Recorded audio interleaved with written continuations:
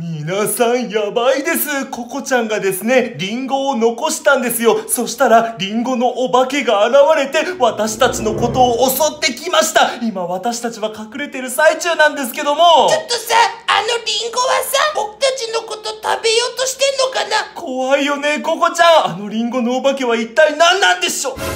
やばい、こっちに来ましたよ。こっちにちょっと逃げよう、ココちゃん。皆さん見えますか？あれですよ、あれ、リンゴのお化け。大きな口を開けて私たちのことを食べようとしてくるんです。やばい、来た。マジで逃げないとやられちゃいますよ。リンゴのお化けに食べられちゃいますよ。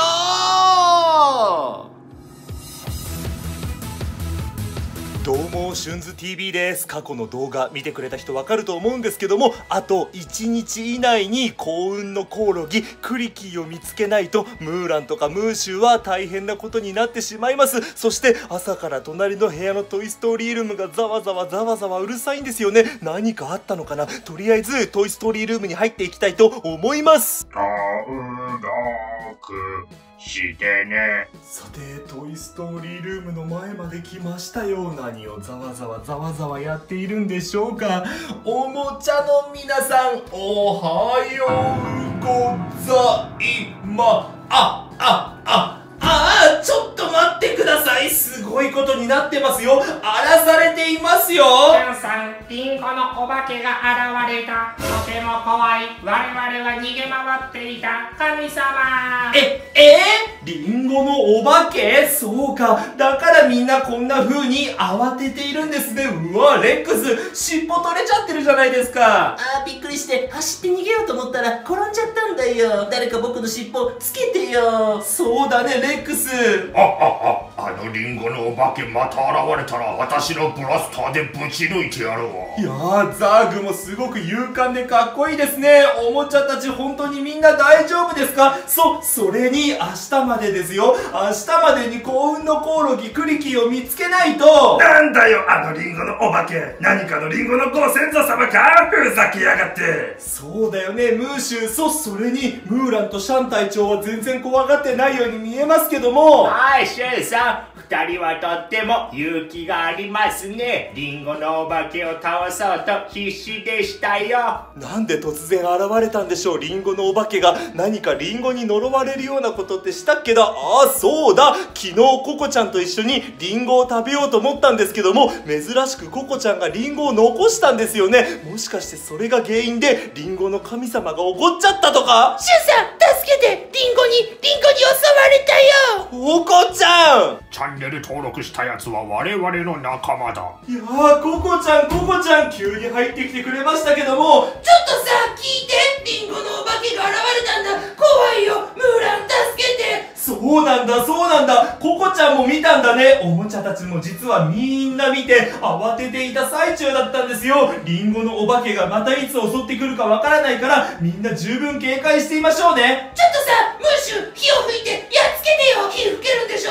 当たり前だ。俺が火を吹いてリンゴのお化けをやっつけてやるぜ。どっからでもかかってこい。いやー、さすがムーシュー。とても素晴らしい勇気がある守護竜でございますね。おい、SHUN'sTV。ドアの向こう、何か音がするぞ。もしかして奴が来たんじゃないか？ドアの向こうって、本当だ。なんかすごい音が聞こえますよ。ココちゃん、一緒に隠れようね。リンゴのお化けはきっと私たちを狙っています。昨日ココちゃんがリンゴ残したから、それで怒って現れたのかもしれませんし。やっぱりさ、食べ物って残しちゃいけないんだね。そうだよね、ココちゃん。入ってきましたよ、リンゴのお化けが。ちょっと映したいと思います。皆さん見えますか？あれですよ、あれ、リンゴのお化け。入ってきました。マジでやばいです。このままだと私たちみんな食べられちゃうかもしれません。幸運のコオロギクリキーを探している暇なんてありません。あれ、ちょっと待ってください。消えましたよ。ココちゃん、びっくりしちゃったよね。いや、びっくりしたよ。何かあったらさ、ジェニーちゃんの瞬間移動で逃げようかと思ったんだ。そうそうだよね、そうだよね、ココちゃん。でも一瞬ですよ、一瞬であのリンゴのお化けが消えてしまいました。どうだ、俺にビビって逃げたんだきっと、あのリンゴのやつは。いやー、ムーシューのおかげで出てったのかどうかわからないですけども、おもちゃの皆さんここにいてくださいね。もしかしたらまだ外にいるかもしれません。私が様子を見てきますよ、様子を。うわー、緊張するな、緊張するな。ちょっと待ってください。何かいますよ、何か。一体そこに何がいるんですか。ロッツォ。やあ、こんにちは。何をしているのかね。幸運のコオロギクリキーは実は私が持っているぞ。目の前を暗くして、そしてスクリーンロケーションでもどこにいるのかわからないようにしていた。リンゴのお化けを出すことでSHUN'sTVたちにクリキー探しをさせないようにしていたのだ。マジかよ。まさかのロッツォのスクリーンロケーションだったんですね。さっきのリンゴはちょっとココちゃん、さっきのリンゴはこのクリキーは絶対に渡さないからな。ちょっと待ってください。ロッツォがくっそ逃げられちゃいました。幸運のコオロギクリキーを足のところに挟んでいましたよね。くっそ玄関から出て行ってしまいましたよ。皆さん、まさかのコオロギのクリキーはロッツォが誘拐していたんですね。おもちゃたちみんなびっくりしちゃいましたけども、まさかのロッツォの仕業でした。昨日ココちゃんがリンゴを残したから、わざとそれでリンゴのお化けを出したんでしょうね。ロッツォはスクリーンロケーションでいつでも私たちのことを見張っていますからね。それにどこに逃げたんでしょう。ロッツォはみんなで捕まえてクリキーを取り返さないと。明日までです。明日までになんとかしないと。大変だ。俺はご先祖様のところに帰れない。ムーランは名誉を失っちゃう。ですよね。めちゃめちゃ大変なことになります。名誉を失いますからね。明日までに絶対みんなで見つけましょう。それでは皆さん、またお会いしましょう。さようなら。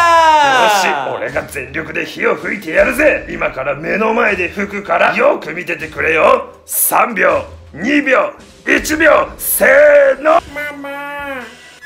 やあ、こんにちは。何をしているのかね。私の作戦は完璧だぞ。明日でSHUN'sTVはムーランたちに潰される。なぜなら家の名誉の方が大切だからな。ロッツォにお願いです。サニーサイド保育園にいるロッツォを洗脳してください。きっと仲良くなれるはずです。ああ、確かにサニーサイド保育園には別のロッツォがいるな。でもあいつは人間とおもちゃが関わり合うのは大切だと聞いたことがある。私とは気が合わないな。ロッツォに提案。魔法を使う少女を仲間にしたらどうですか。最強ですよ。ああ、過去にプリキュアを洗脳したことがあるがうまくいかなかった。だがあいつらは私にご馳走をくれたいいやつだった。ロッツォに提案です。ジャングル大帝のレオを洗脳してください。ああ、確かにジャングルの中に住む動物は強いが竜には勝てないだろう。竜のムーシューが本気を出せばSHUN'sTVは終わってしまうぞ。明日で最終回になることは決定している。ああ、そうそう。ここまで言ってもSHUN'sTVを応援したいやつはチャンネル登録をした方がいい。ただし、私にとっては敵だがな。どちらか選べ。さあ、